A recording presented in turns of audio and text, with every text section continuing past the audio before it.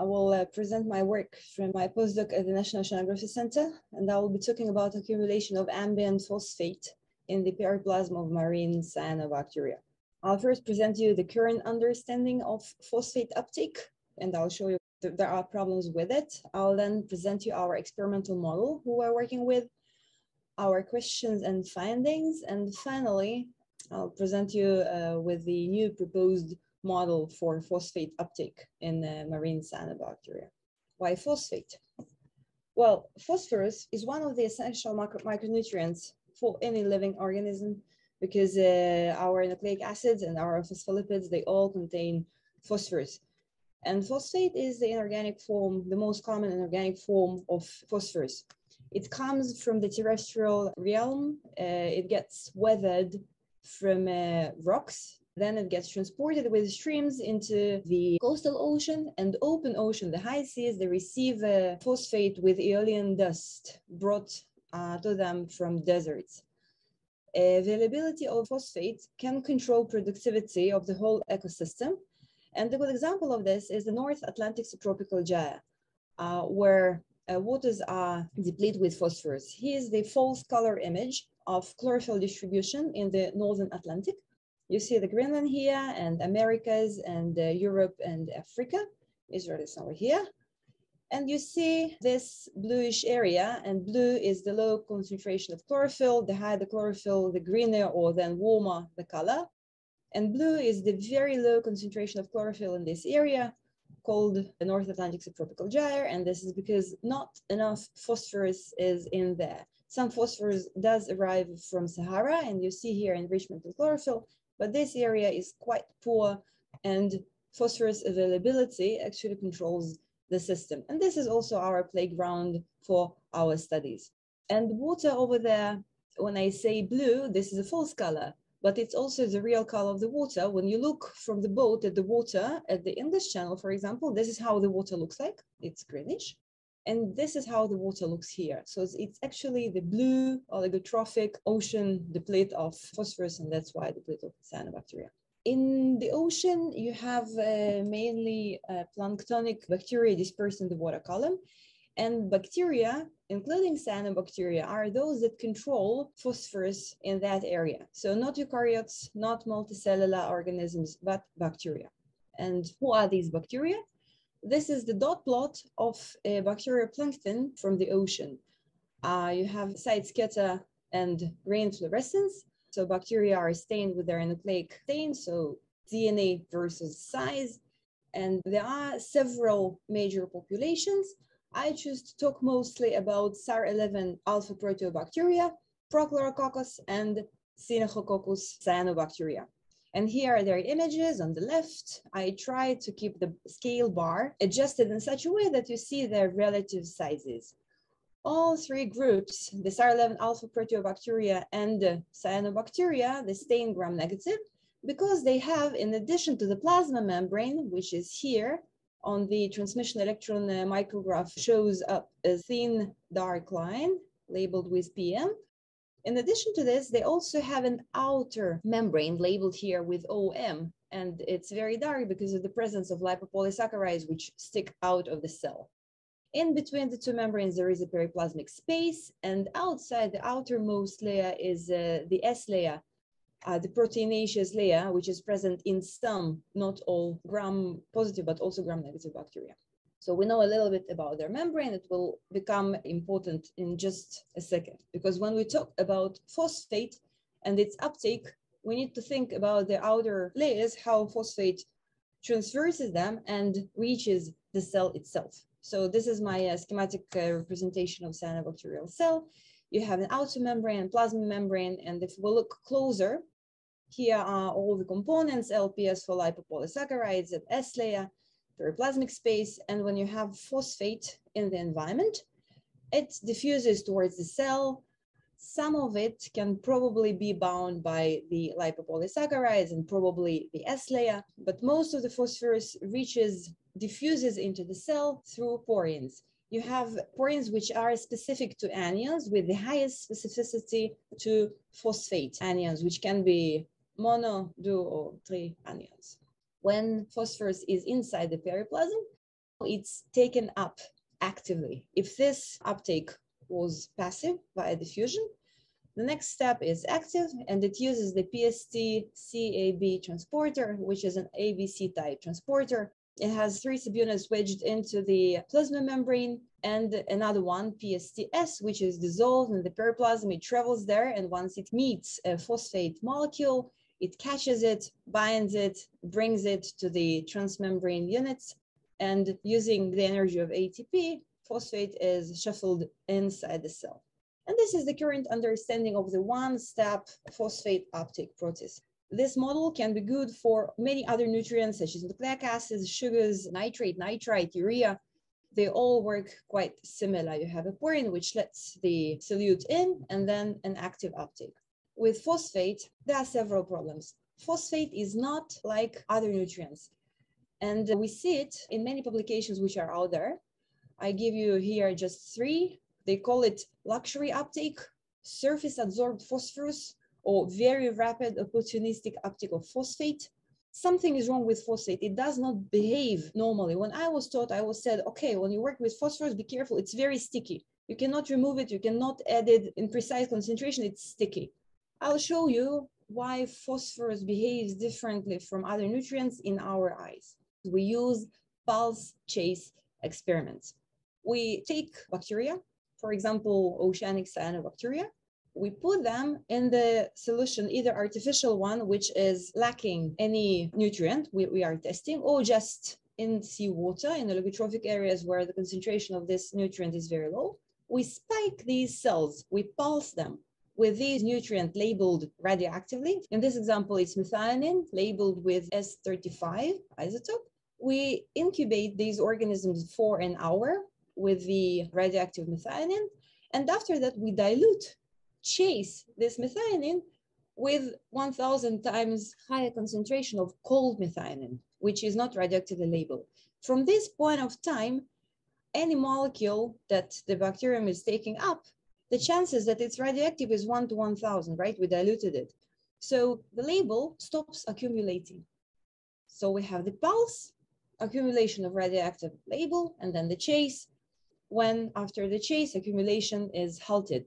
There is a tiny increase of approximately 5% after the chase, and this is the intracellular content of this methionine.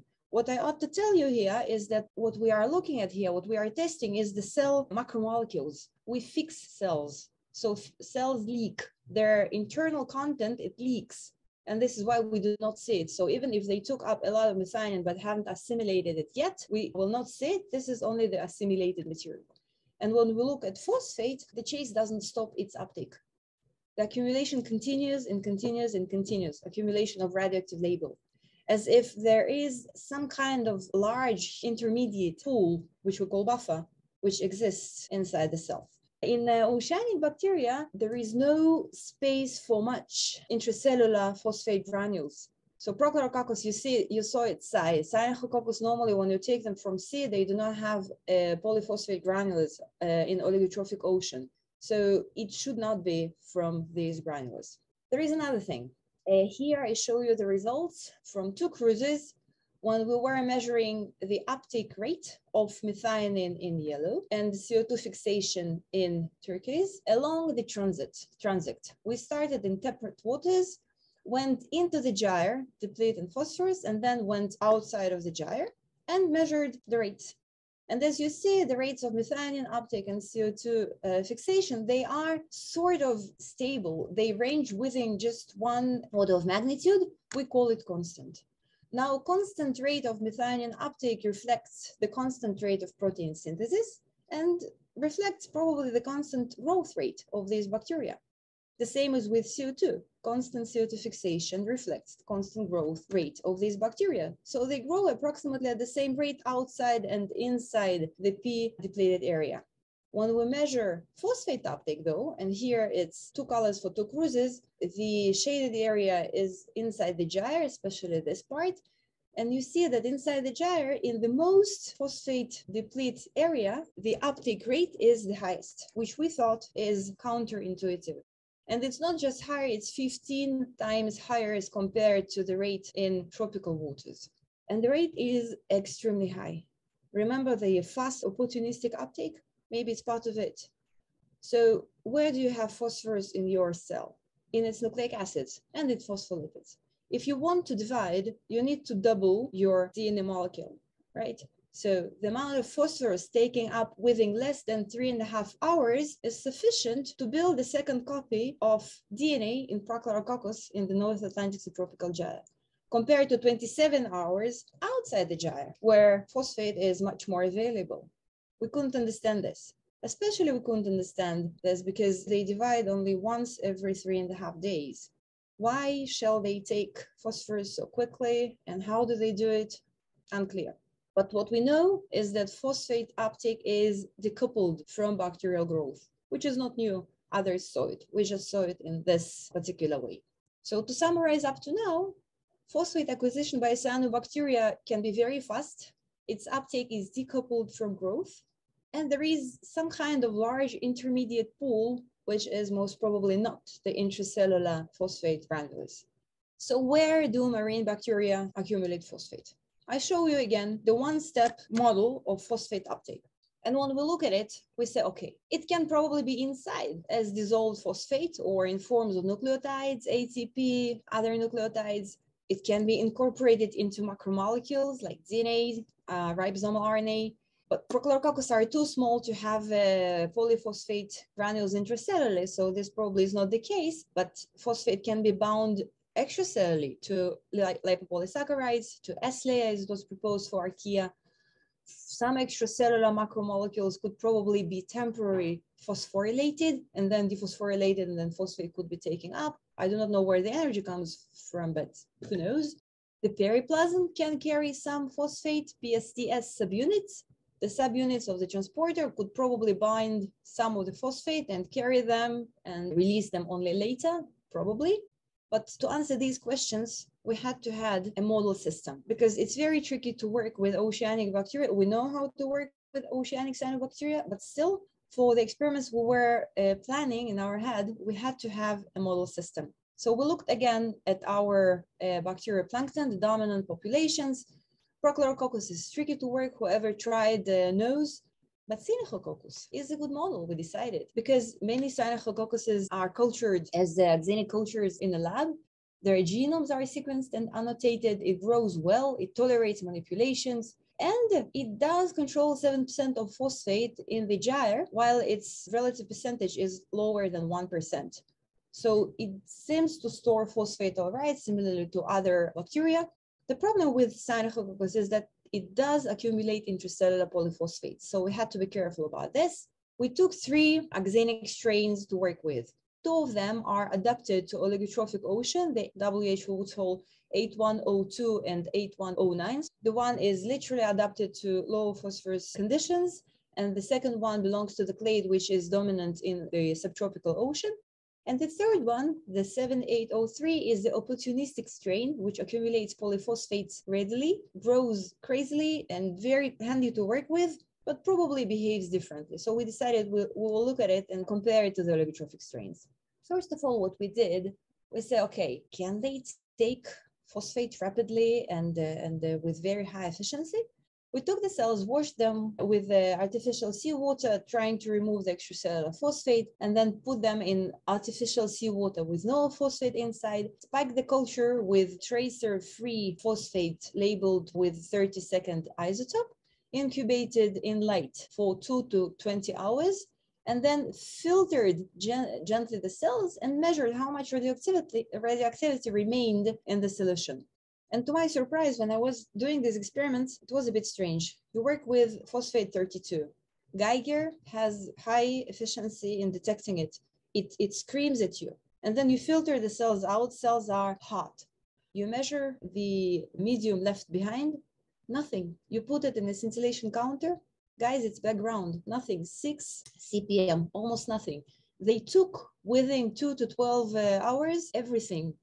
We could not detect, it was below our detection. Only here, when the concentration of cells was a bit lower, we had some remains, but Cyanobacteria can take all phosphate from the medium that we can detect with scintillation counting. We calculated that they depleted the amidium to 10 to the minus 15 molar, which is femtomolar, which is crazy. But that's good. Our model system knows to take phosphate from the liquid efficiently. The second thing that we were trying to see is whether they Cyanobacteria accumulate phosphate in their cells and where do they do this. So we did pulse chase experiment, as I showed you in the beginning, and it worked. I won't show it here. We went to something a bit more sophisticated. We started thinking, okay, they accumulate phosphate, but where? This is the whole live cells. You have labile phosphate in the cytoplasm, you have phosphate in nucleic acids, you have some phosphate in periplasm, you have probably some phosphate adsorbed to the surface, you have polyphosphates, and you have phospholipids. How do we divide these two parcels to see if we remove some of them, if the pool is removed, then okay, it's in this cell. So we started fixing cells. The first fixation was with paraformaldehyde, and like other aldehydes, paraformaldehyde cross-links in between amino groups. So it creates a scaffolding of macromolecules, but compromises the membranes. So what happens is that all the solutes leak. So if you have phosphate in the cytoplasm, it should leak here. Also small molecules like tRNAs and some mRNAs and nucleotides, things like this would probably leave too. It does leave large nucleic acid molecules because they are trapped in this scaffold of cross-linked proteins. It also traps proteins themselves in between membrane layers, but phospholipids can be lost. And then the second fixation that we applied was the precipitation of nucleic acids with trichloroacetic acids. So nucleic acids and maybe some phospholipids are precipitated here, and the rest is gone.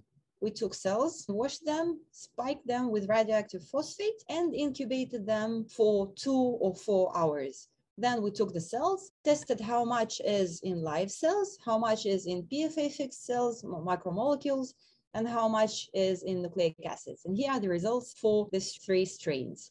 And you see clearly that this difference in between the macromolecules and the live cells is the difference that shows you the intermediate buffer. It's somewhere inside the cell, but not in macromolecules yet, and not in DNA or nucleic acids at all. And with time, this difference goes down. I have to mention here that cells are washed here with artificial seawater. So whatever is missing, up to 100, is washed by the wash. So it was outside. Some phosphate is bound extracellularly, but in addition to this, there is this pool. Then we did another experiment. We labeled cells for 2 hours with radioactive phosphate. Then, while they are still alive, we washed the radioactive phosphate away, suspended the cells in artificial seawater containing cold phosphate only, sort of a chase, but more complicated. And then we fixed cells or tested cells after 1 hour and 19 hours to see what happens to the label. So in live cells, the gray bars label was not lost. It was retained by the cells, but more and more of radioactive label was incorporated into macromolecules in red and DNA molecules or nucleic acids in blue over time. In this strain, all phosphate which cell had became macromolecules. And here this went down, and we think this is because of polyphosphates. So the accumulated phosphate is labile because it can be incorporated into macromolecules over time, so it remains accessible for assimilation. It still doesn't tell us where it is. So it's not in the PFA fixed macromolecules. It's not in the nucleic acids precipitated with trichloroacetic acid. It's somewhere else. Where can it be? I said some of it was bound to the surface. Probably it's the surface. Let's look at the surface. What do we have at the surface? We have an S layer. Let's deplete the medium of calcium. Let's add EDTA. This destabilizes the S layer, which is a scaffold of proteins which are bound together with electrostatic interactions. If you remove cations, these interactions break down and the S layer is at least partially shed. Electrostatic association further, let's wash the cells with basic or acidic solutions. Let's add lysozyme, which in addition to the glycan, it also destabilizes lipopolysaccharides. Let's add proteinase K. Let's destroy the S layer completely and other extracellular proteins which are peeping out from the cell. Let's destroy them. Let's add alkaline phosphatase and dephosphorylate whatever can be phosphorylated. Let's add detergents, pluronic, triton. Let's destabilize the phospholipids. If there are any inclusions, let's do it all. And I did. And I show you the percentage of removal of the label in live cells. That much is removed when cells are washed with artificial seawater. And these are all my treatments. Probably by mistake or in desperation, I do not know how this happened. I washed the cells with just distilled water, 40% removal. Okay, distilled water, but not only distilled water. In addition to distilled water, if you wash your cells with PBS, phosphate buffer saline, which is full of phosphate, you remove your radioactive label. Even if you wash it with artificial seawater, diluted more than 1 to 3 with distilled water, you wash this extra buffer away. So it's something to do with osmolarity. Here are the results for the 3 strains: water in white, PBS in turquoise, and you see that water in turquoise and the 2 oligotrophic strains removes as much phosphate as the PFA fixation does. Okay, so it's something to do with hypotonic wash. Could I just slice the cells and then everything leaks out? Though we know it's not the case, but still. We took 8102, one of the strains, and incubated it with distilled water for half an hour. Cyanobacteria or shining cyanobacteria are amazing. They do not pop. You look at them under microscope, they're intact. And these are the results from flow cytometry. We looked at the cell site scatter, green fluorescence and orange fluorescence, and how the cells look when they are alive and healthy, and compared it to the cells which were incubated in distilled water for half an hour. And it's not much difference. Orange fluorescence does go up, green fluorescence does go up, the site doesn't change, and debris here are negligible, because this is less than 0.1% of all cells which become degrees, which mean lyes. So based on flow cytometry, the bulk of the cells remain intact. And to keep the story short, I just found a publication which said that osmotic shock releases the periplasmic content in gram-negative bacteria. I decided, okay, I need to look for a signal coming from periplasm and another signal coming from the cytoplasm, and to see if I have both signals when I do the treatment with distilled water, then I lyse cells and also release the periplasm. I have 2. But if I have a signal coming only from periplasm and nothing from cytoplasm, then probably the water treatment releases the periplasm content only. And what I did, I starved Cyanococcus for phosphorus, upregulating the expression of PSTS subunit of a phosphate transporter. And then I pelleted the cells. I resuspended them in 5 milliliters distilled water for 1 minute. This is our osmotic shock. I pelleted the cells again, collected the supernatant. This is my wash. This is what I wash out of cells with the distilled water. I pelleted the cells again, resuspended them again in 5 ml in the same volume of distilled water, but now I lyse them using sonication. And then I run the protein gel, increasing volumes of cell lysate, the distilled water wash fraction and membranes, 5, 10, 20 microliters. And I did Western with antibodies against the PSTS and Rubisco. Rubisco is my intracellular marker and PSTS is my periplasmic marker. And you see, though faintly, that I had the signal for PSTS, and though the amount of Rubisco in lyse cells was huge, I had no signal of Rubisco in my water wash fraction, which confirmed basically that my hypotonic wash removes the content of periplasm and not of the cytoplasm. So phosphorus is probably in the periplasm. And here I show you the results of pulse chase. You are familiar with the red part. Red part is fixed cells which accumulate radioactive phosphate during the pulse period and then continue accumulating it despite of the chase. When we look at the whole cells, this is the area, all area shaded in yellow and red. Live cells accumulate radioactive phosphate during the pulse period, but then they stop accumulating it when we chase it. And this is perfectly fine. And when we do it with water, water removes most of the label accumulated in live cells and not in macromolecules. This labile pool is 5 to 10 times larger when the amount of phosphorus assimilated into cellular macromolecules. And accumulation of phosphate is not halted by the chase, as I showed you before. So the picture is intact. And this corresponds to the result that phosphate accumulation and assimilation, growth, they are decoupled. Cell accumulate and assimilates much more phosphorus than it needs at that point of time. Then we wanted to close the last point.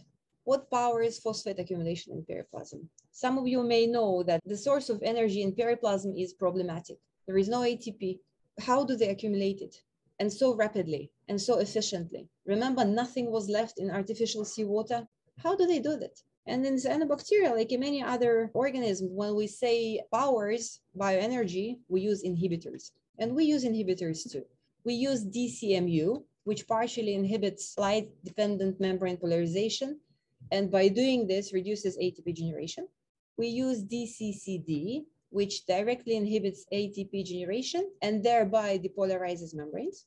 We use DBMIB, which directly inhibits electron transport-dependent membrane polarization and only thereby inhibits ATP generation. And we use CCCP, which is a decoupler that directly depolarizes membranes and thereby inhibits ATP generation. We did it in our oceanic cyanobacteria during the cruise.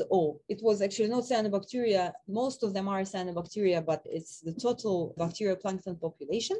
In gray, you see accumulation of radioactive label in the control cells. In pink, these are cells treated with DCMU. Some of them are not cyanobacteria, they are not sensitive. And you see that there is accumulation just at a slower rate. But then when we add the other three inhibitors, DCCD, DBMIB, and CCCP, there is no progress. The accumulation stops, and that's it. And it stops less severe in DCCD and more severe in other two inhibitors. Based on these results, we could calculate how long does it take for the inhibitor to completely halt phosphate uptake. For DCCD, it was something slightly above 10 minutes. The scale here is logarithmic. And for other two, it was something around 4 minutes to stop taking phosphate up into live cells, and even less so to stop taking phosphate into their macromolecule. And we did the same experiments with our 3 strains. I won't show you all the steps. I just show you the final conclusion when we calculated the time. The time which took CCCP to halt phosphate uptake in all 3 strains is about 4 minutes. And less so for uptake into macromolecules and incorporation into nucleic acids. So it seems that our results in the ocean and in culture correspond very well. That CCCP, the decoupler, is the fastest, which halts the accumulation of phosphate within 4 minutes. So proton motive force is crucial for periplasmic phosphate accumulation. And we decided that this is proton motive force and not ATP generation per se, because the DCCD inhibitor, which first inhibits ATP generation and only then depolarizes membranes, it's less efficient. It takes more than 10 minutes for it to stop phosphate accumulation as compared to inhibitors, which first depolarize membranes and only then halt ATP. Proton motive force has 2 compartments. It has the delta pH, the chemical gradient sustained by protons during respiration and photosynthesis. Protons are shuffled outside the plasma membrane into the periplasm and accumulate there. So the pH in the periplasm is lower onto this, and there is a gradient that forces protons to return inside the cell on the way they rotate the turbine, and this work is used to phosphorylate ADP to produce ATP. And then there are also antiporters, which can take protons in and instead of them to push sodium out. And sodium then can be taken up and potassium is then pushed out. And this is how you sustain the second part of the PMT, of the proton motive force, the electrical gradient, which is sustained by ions other than proton. For example, sodium, potassium, calcium, magnesium, etc. CCCP dissipates both because it equilibrates the concentration of protons, and then there is no gradient and other ions equilibrate too. But you have other inhibitors which equilibrate concentrations of, for example, potassium or just monocations or dications such as calcium and magnesium, and again CCCP. And when we did these experiments trying to see which compartment, the chemical gradient of protons or the electrical gradients of other cations is important for phosphate uptake, we saw that CCCP the disruption of proton-maintained gradient reduces the phosphate uptake the harshest. So other cations are less in play. The criticism on inhibitors is always that some inhibitors are not working as expected, they have side effects. What is opposite to inhibition? Stimulation. So we tried to see if we can stimulate the PMT, we can increase it and receive higher phosphate accumulation. Fortunately, in cyanobacteria, we can stimulate proton motive force by exposing them to light. We did it in the ocean. We compared phosphate uptake in cells of Prochlorococcus, Cyanococcus. These cells were sorted one by one. So we know that this is for Prochlorococcus, Cyanococcus, and SAR11 alpha proteobacteria, which, by the way, also uses sunlight in dark versus light.